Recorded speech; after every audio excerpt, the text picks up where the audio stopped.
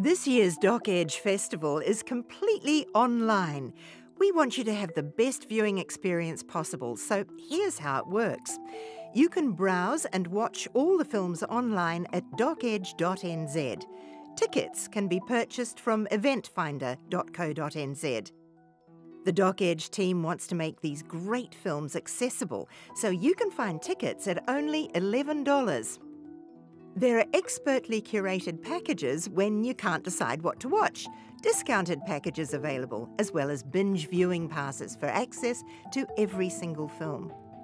All short films in the festival are free, thanks to the support of our partner Chorus. Tickets are on sale now, with the festival launching Friday 12th of June and running until Sunday 5th July. There are 2 accounts you need to set up to take part. One on the festival website and the second with Eventfinder. To find a film you like, browse the full program on the festival site. Everything's listed from A to Z. Add titles to your wish list so you can check them out later. There are 83 films in this year's festival, so they've been put into themed categories to help you choose. You can also search by keywords. Once you've decided on a film, click Buy Tickets, which will take you through to Eventfinder.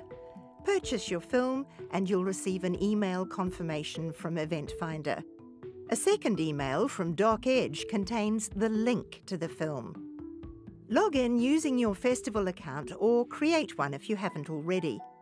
You'll find the film loaded to your library, which is found under My Library in your account. Bookmark your festival account to easily return to watch films or continue browsing. Look out for an email reminder from Eventfinder the day before the screening. The film will be in your library, and if you click on it, a countdown will appear showing how long before the screening. As soon as the screening begins, a Play Now button appears. If you can't make the screening on time, don't worry. The film stays in your library for 36 hours from release, so you can pause to pour another glass or watch it later. For a true festival experience, there are live Q&A sessions for selected films with the filmmakers via Facebook, so it pays to tune in to experience these. You can use up to 5 of your devices to watch films, but only 2 devices at the same time. If you've got a brand new smart TV, it's likely you will have Chromecast or Apple AirPlay built in. If so, go ahead and link up your laptop and get watching. If you don't, you'll need to plug something into the HDMI port on your TV.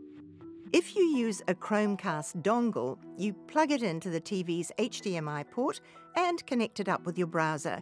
The same goes with the Apple TV device.